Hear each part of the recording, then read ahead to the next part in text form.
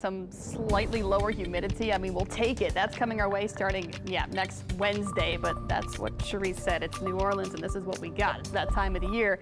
Can you believe May is coming to a close? The last full week of May is this coming week. So if you are headed to the Greek Fest this weekend, make sure you drink plenty of water, stay hydrated and cool. Temperatures in the lower 90s every day. So we are actually seeing temperatures a few degrees above average right now. It's 87. So it is hotter than average, but about what you would expect for this time of year. So Greek Fest, sunshine all weekend long, hot and humid. That is the story for everything happening outdoors this weekend.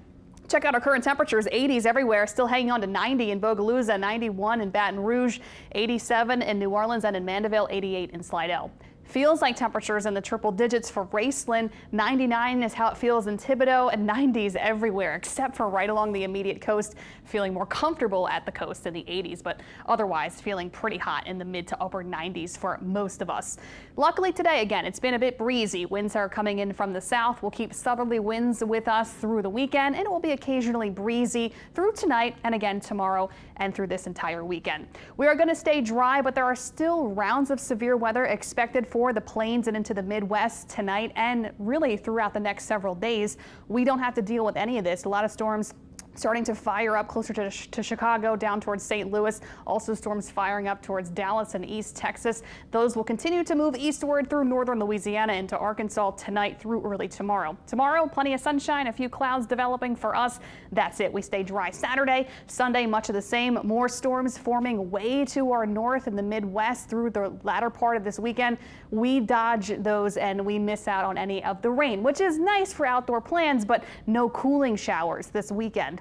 Also with those storms tonight to our north comes severe weather for East Texas into Oklahoma, also for parts of the Midwest tonight, and then tomorrow an even higher risk for severe weather for the southern plains into Kansas down to Oklahoma again. And then Sunday, more severe weather expected for parts of the Midwest, especially towards St. Louis up towards Cincinnati. Again, don't have to worry about any of that here.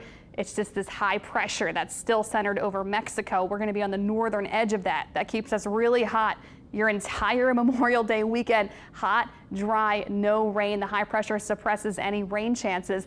The only relief, though, is that slight dip in humidity that may come by Wednesday and Thursday with that weak front. It's not going to cool us down, but some slightly drier air may make it feel a little less humid the second half of next week as we wrap up May. Here's your Memorial Day forecast. Sunny skies all weekend, dry weather. Now Monday, there is a very low chance for a stray shower. Only 10%. I think most of us see nothing, but Monday looks to be our hottest day, probably middle 90s for our afternoon highs. So all weekend long, low mid 90s, feeling like the triple digits. So make sure you take those breaks in the shade. Don't overdo it this weekend and kind of, keep it cool. Stay hydrated.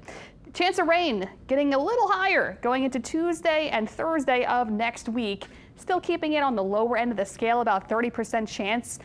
We'll see a couple spotty showers and storms Tuesday and Thursday. So at least we bring back some cooling showers, but those showers are going to be hit or miss Tuesday and Thursday. And then Wednesday, Friday, even lower chance for a couple spotty showers and rumbles of thunder.